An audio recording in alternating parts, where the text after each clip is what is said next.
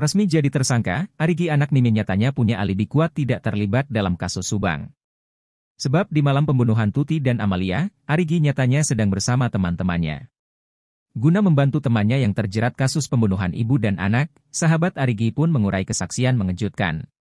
Ia membongkar aktivitas Arighi di malam kejadian Tuti dan Amalia dibunuh sosok keji, yakni pada 18 Agustus 2021 atau 2 tahun lalu. Seperti diketahui, Arighi adalah satu di antara 5 tersangka yang dituding terlibat dalam kasus Subang.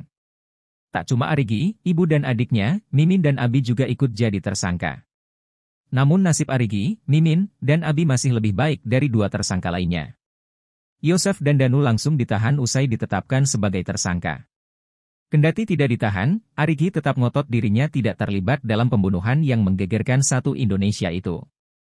Enggan koar-koar, Arighi langsung menunjukkan bukti valid dirinya tidak ada di TKP saat pembunuhan Tuti dan Amalia. Bukti tersebut adalah teman Arighi sendiri yakni Ahmad Fadil.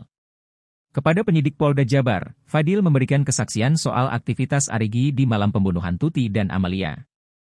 Ternyata saat Tuti dan Amalia dibunuh pada tanggal 18 Agustus 2021 lalu, Fadil sedang bersama dengan Arighi.